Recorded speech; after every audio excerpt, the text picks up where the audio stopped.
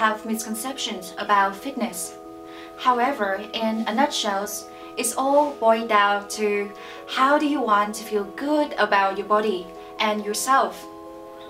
Now, I've always tried to achieve that perfect fitness body figure from a younger age because it's something that always demonstrated by the media, and I question myself, how can I have more visible ab lines or being able to lift stronger?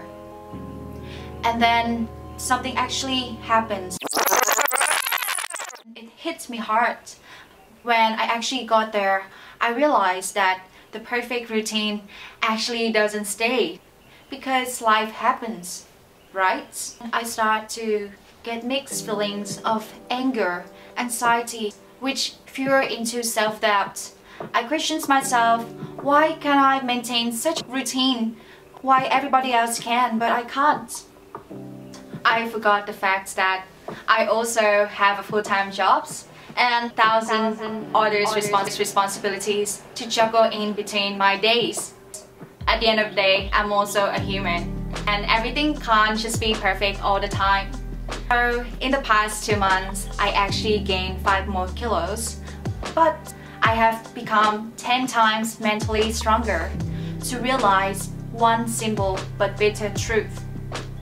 The fact that when we join the fitness journey, there will always be that stage of imperfectly perfect stage. So from time to time, we will always keep learning, keep failing, keep getting injured, but then we'll come back and get stronger. That's life.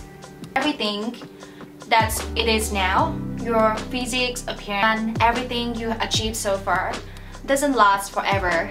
But one thing is that how you feel about this journey, how you connect to your body and yourself will last forever. I hope with this story about my back injury will help you somehow, somewhat. We can inspire each other to keep showing up and push ourselves through this fitness journey.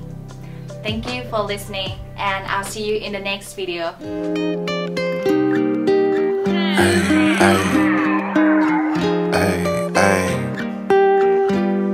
Look, seem like every captain gotta maintain the cap.